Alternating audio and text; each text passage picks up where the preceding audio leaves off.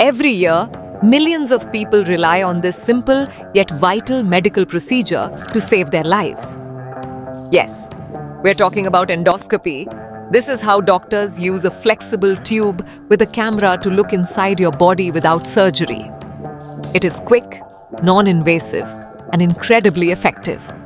From diagnosing stomach issues to detecting cancer early, this instrument has revolutionized healthcare. But here's something you probably didn't know. This technology, now used in almost every hospital around the globe, has its roots in something far more surprising. This is the astonishing story of how modern medical technology was shaped by a street-performing art born in ancient India: sword swallowing. Yes, you heard that right. Sword swallowing is an ancient practice that originated in India centuries ago. Practiced by mystics and holy men, this dangerous skill was viewed as a test of spiritual discipline and physical mastery. By mastering the ability to control their gag reflex and manipulate their bodies, these performers could slide a sharp blade down their throats and pull it out unharmed. It spread from India to Greece and ancient Rome, through China, Japan, and the Middle East, before finally making its way to Europe, where it became a sensation in traveling circuses and street shows. One of the pioneers who popularized Indian performance arts in Europe was Ramo Samee, likely short for Ramaswamy. Born in India around 1791, he was a magician and juggler who dazzled audiences across Europe and the US for 35 years.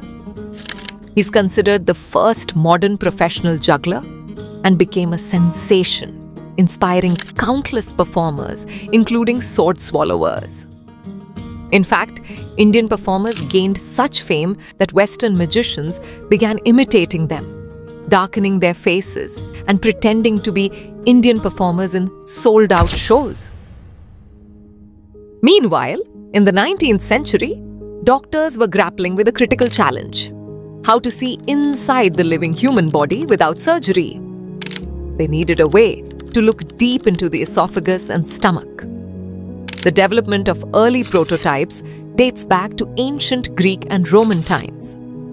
In 1805, Philip Bozzini created the first successful instrument to examine internal organs, which he called the Lichtleiter. However, the technique gained attention in 1822 with William Beaumont's work. By 1853, Antoine Jean Desaumont coined the term endoscope after developing a device to inspect the urinary tract and bladder. The challenge of effectively visualizing the esophagus and stomach for diagnostic purposes remained. Then, in 1868, in the small German town of Freiburg, the solution came in the most unexpected way. While performing in Freiburg in 1868, a professional sword swallower known as Iron Henry caught the attention of a German physician, Dr. Adolf Kussmaul. Kussmaul had long been grappling with finding a safe way to look inside the human body. He was captivated by the hyper-extended neck position Iron Henry used and his ability to pass swords down his throat without harm. Believing this could be key to designing a medical instrument, Kussmaul consulted with a local instrument maker and developed 47-centimeter long straight tube equipped with mirrors and an external gasoline lamp for light reflected via mirrors. Iron Henry willingly offered himself as a subject for Dr. Kussmaul's experiments, fully aware of the serious risks involved. And it worked. Kussmaul carefully passed the scope down Iron Henry's throat, all the way to his stomach. For the first time, a physician could view the inside of the stomach of a living human body without surgery. This was a groundbreaking moment in medical history.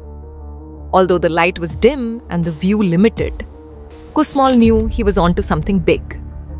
This procedure, the first successful esophagoscopy, would revolutionize how doctors diagnose and treat patients today.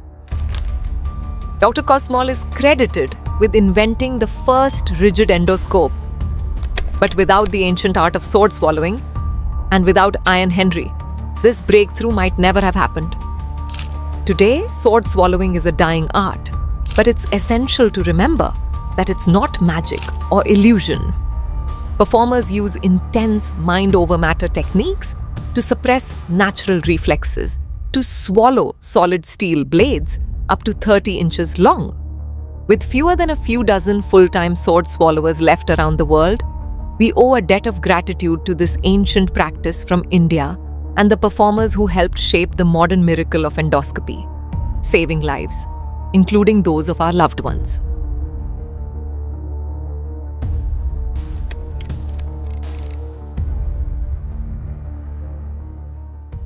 If you enjoyed this, hit subscribe and turn on notifications for more deep dives into stories that matter.